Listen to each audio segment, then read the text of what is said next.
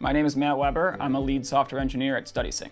StudySync provides English language arts, software, content, and curriculum for middle school and high school. Through our partnership with McGraw-Hill Education, we serve thousands of students across the country. We've been a Datadog customer since 2016, originally just doing infrastructure monitoring, and then over time adding logging and application performance monitoring as well. Ramping up on the APM product was the easiest thing in the world. We have a monolithic node.js backend, and it was just 2 lines of code. What's great about APM is granular level detail into a single request. I can see the SQL that was executed. I can, at that point in time, see what the database utilization was. Was it this query that was causing a problem, or was it these other 5 that happened at the exact same time? With the distributed stack trace, we can truly identify sources of increased latency or defects within our systems.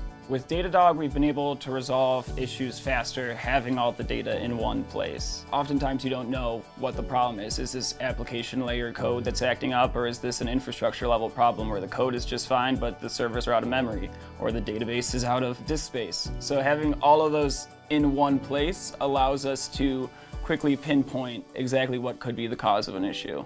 With our small development team, it's important to prioritize and spend our time on what matters.